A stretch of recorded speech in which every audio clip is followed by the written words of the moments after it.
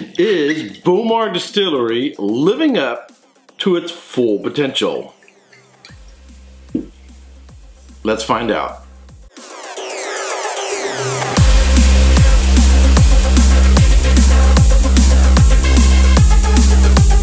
Welcome to another episode of Erik Wait Whiskey Studies, and in this video I'm going to be reviewing the Bowmore 18-year-old Islay single malt Scotch whiskey. In June 2018, I visited all the open distilleries on Islay with the exception of Bowmore. Ardenhoe wasn't open yet, and I walked around Bowmore, but we didn't have the time to go inside. So on my third or perhaps fourth trip to Scotland, I plan to go back to Islay and visit Bowmore Distillery.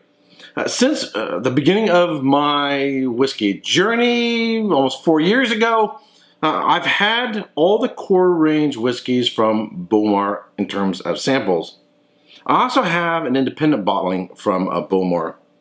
And I've, having whiskeys over someone else's house, I've had some special bottles. I've actually had a 30-year-old Bowmore at a friend's house that I really liked. But those are special bottles and not the core range. So what I really want to get into is, what is the quality of this particular bottling, and is Bowmore really meeting its full potential? But before I get into that, here are my notes on this whiskey. Bowmore 18-year-old Islay single malt Scotch whiskey. Bowmore is one of the few distilleries that still malts its own barley. However, due to distillery production needs, not all the barley used is malted on site, nor all whiskey aged on site.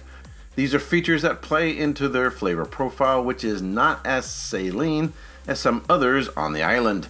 A decade ago, Bowmore Distillery decided to replace Bowmore's 17-year-old with this slightly older 18-year-old bottling. This 18-year-old expression was drawn from ex-bourbon barrel and sherry cask stock. It is bottled at 43% alcohol by volume. Prices range from $110 to $199 in the United States, with tariff price increases. I paid in the United States $140. All right, so I've had a few glasses out of this. I've gotten it past the neck bar, past the shoulder, and it is, I would say, in general, it is a good whiskey. On the nose, I get fig, dates, raisins. I get a little bit more of an earthier peat than I do, say, smoky or fiery peat. And it has more of a fudge character than, say, dark chocolate or milk chocolate. There's also a little bit of saltiness there going on as well. It has a sort of a sweet character on the nose. And combined, it sort of reminds me a little bit of baklava. If you've never had baklava, find some Greek friends or a Greek restaurant or a Greek delicatessen and have some baklava. It's absolutely phenomenal. But one of the things that in experiencing this whiskey is I come away going, oh, it could have been so much better. So let me give you my notes real quick on the palate. On the palate, I get the same thing that I got on the nose. It's a little bit sweet. I get fig, dates, raisins, a little brown sugar, a little bit of that fudge character, perhaps even a little bit of mocha, chocolate, coffee character going on in there. I don't get so much of a peatiness or smokiness that you might associate with some of the more southern Islay whiskeys. Get a little bit of saltiness, and it has a medium length finish. But I pretty much get the same thing on entry, in the middle, and on the finish. So it doesn't have a whole lot of variation. And in fact, the middle feels a little hollow. It's almost as if I get something more on entry and on finish than I do on the mid palate. It also feels, in terms of mouthfeel, feels really thin. So if you've ever, say in the summertime, pour yourself a whiskey and it's really hot day, so you're gonna put it in an ice cube, right? And maybe you weren't paying enough attention, maybe you didn't drink it fast enough, and the ice melted too much, and so what you ended up with was a little bit of whiskey with your water, right? Because it just melted too much. That's what this is like. When you are bringing a whiskey down, if you're not going to sell it at cask strength, when you're bringing it down to bottle strength, there's this line in which you could cross where you go too far and you've lost its full potential. There are a lot of bottles even at 40%, 43%, 46, 48, 50, less than cask strength that are really, really, really good. Yeah, you could always say, hey, I could always want more. You know, I wish it was cask strength. You know, we could always say that. But, you know, a lot of whiskeys need to be ready to drink from the bottle without needing to be sort of watered back. And so I like a whiskey that I can just grab, pour, and drink and enjoy without having to fiddle with it. But you can kind of like just go too far and you're like, oh, it's just missing it. And that's exactly what's going on here. It kind of reminds me of, and it's probably one of the saddest things I've ever seen in life.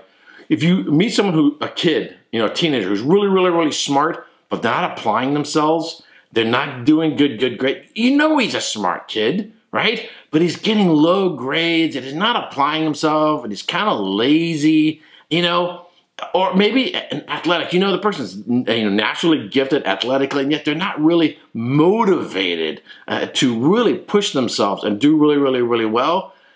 That's what this whiskey is like. It's something that, it has so much potential. In fact, I would say this with all the quarter range. It has so much potential. You can see that they could do so much better, and it wouldn't take that much to go that little bit of extra to get it to where it needs to be at, so that they would become whiskeys that people would rave about. Whiskey fans would absolutely love. So it's a good whiskey. It's a nice whiskey. It's a good starter whiskey if you're going to have, say, a bunch of other peated whiskeys or heavily sherried whiskeys, and you just want to sort of warm up the palate. This does really well with that. You would never in a million years want to follow any other whiskey with this one because it's really going to seem pale. It's a fine whiskey. If you're not into something super big and powerful for the moment, just something super simple, because that's what this is like. The real kicker is, if this was a $50 whiskey, a $60 whiskey, I would think much higher of it. But it's $140. $140.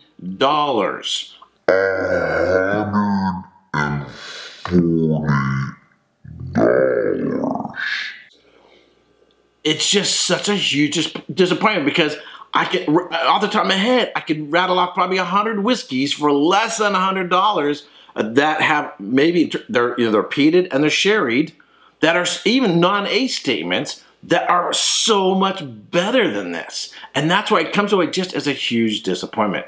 So what am I going to give it in terms of a score? Under 85. I might go 83, 84, somewhere in the range. I'm going to go 83 points. 83 points. Sort of a B minus, right? And if it was priced less and sort of a real affordable whiskey, you know, let's say 60, 70 bucks, I would be a little bit more impressed. But one of the things that are really, really obvious about this bottle is they've got to have chill filtering going on. Because if a whiskey, Scotch whiskey, is unchill filtered, they'll tell you. If it's natural color, they will tell you. So what you're looking at here is probably a whole lot of caramel coloring. And, you know, I'm not prejudiced against caramel coloring or even chill filtering. But it's like a whiskey that is pretending to be something that it's not. It's not a fine whiskey. It's not an elite whiskey. It's not, you know, something for whiskey aficionados. And the thing is, and the reality is your budget whiskey drinkers aren't going to spend the money on it. So I'm planning on returning to Islay. I want to visit the distillery and actually do a tour inside.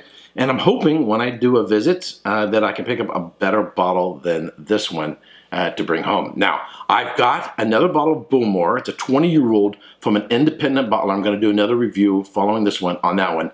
And we're going to see what Bowmore really could be if they really got their act together. But as it is for now, unless something changes and I hear good news about Bowmore, I will not be buying another bottle of Bowmore. Now, maybe you disagree with me.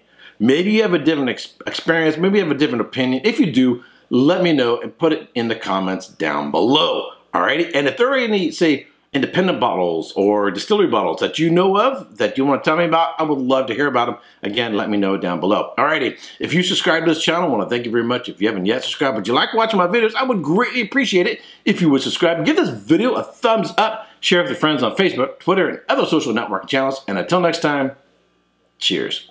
Hey, don't forget to subscribe and check out these other whiskey videos.